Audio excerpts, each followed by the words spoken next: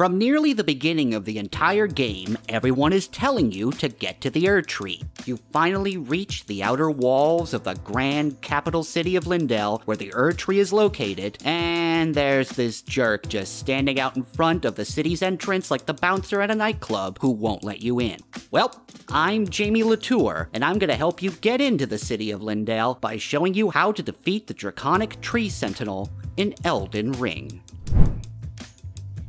So first of all, we need to find this horse-riding jerk. The easiest way to do that is to enter the outer wall region of Lindell via this entrance right here on the map. You'll have to dodge a bunch of projectiles being lobbed at you by trebuchets to get here, but somehow this is the easier route for getting inside, as the other way requires you to climb a large set of stairs that features a ton of enemies and 2 tree sentinels at the very top. That's right, 2 tree sentinels at once. I'll take the trebuchets, thank you very much. Now we want to get to this point on the map, so head up this way, go up these steps, travel through this graveyard that's filled with skeletons, and you should reach a wide open area with 3 golems. One will have a big old axe, while the other 2 use gigantic great bows to fire gigantic arrows at you. Kill the archer golems, and then ride up the way and you'll find a stake of America right before you see the Draconic Tree Sentinel. Before we get into the fight proper, there's a few interesting tidbits of information regarding this encounter. If you've progressed far into Fia the Deathbed Companion's questline, you can actually skip this boss fight and be sent straight to Lindell. This could be a good way to get past the Draconic Tree Sentinel without fighting it, but Fia's questline requires you to make your way through the Deep Root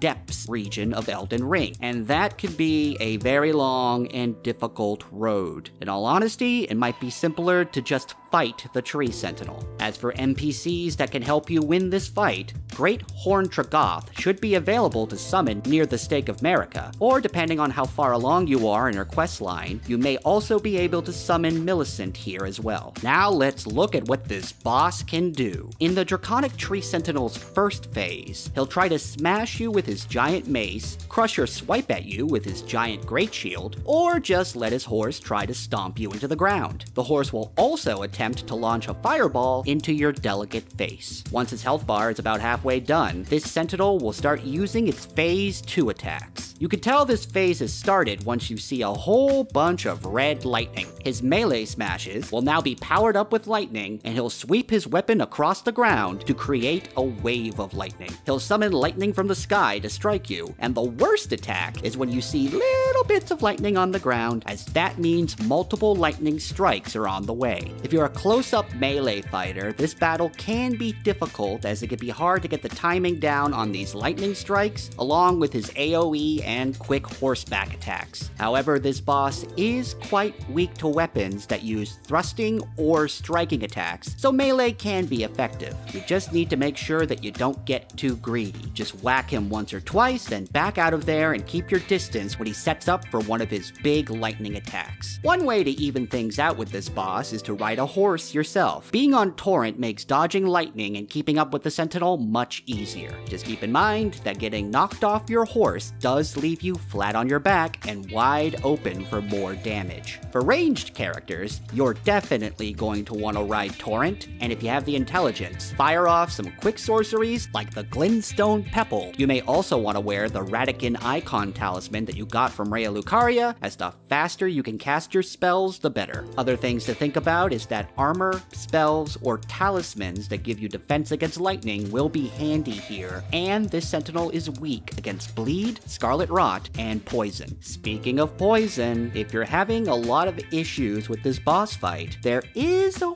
way to completely cheese the Draconic Tree Sentinel. You see, I guess that helmet of his must dramatically hamper his peripheral vision, as you could carefully sneak up on him by using these bushes. You could then get behind him and use the Poison Mist incantation until he's poisoned. For whatever reason, this guy will not notice that he's being poisoned and will just sit there and take the damage. Maybe he just thinks it's indigestion. Now, the downside, of course, to this method is that it will take a while for the poison to finish him off, and you'll have to do this a few times to fully take him out. but it will work. So if you have the patience for this method, you can easily take down the Draconic Tree Sentinel this way and waltz your way into Lindale. Defeating the Draconic Tree Sentinel will earn you the Dragon Great Claw Colossal Weapon and the Dragon Claw Great Shield. On top of that, you'll now be able to enter the city of Lindale and bear witness to my new favorite enemy, the Marshmallow Men, who attack you by blowing bubbles with their golden horns.